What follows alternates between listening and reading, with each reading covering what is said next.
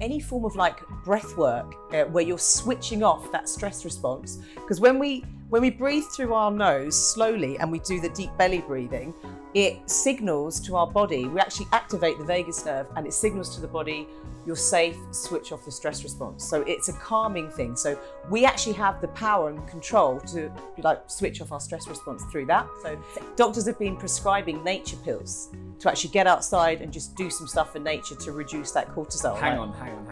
When you're prescribing nature pills, yeah, they're obviously not pills. They're just, no. Well, they might give them a placebo, and it's like that's just a little bit of nature. But no, it's basically just get outside. Like go for a half an hour walk. Even with like depression, it's one of the best natural antidepressants to just be outside. There's also a link with the sun there, because that when you get the sunshine, it helps to increase serotonin, so we feel happier. Okay.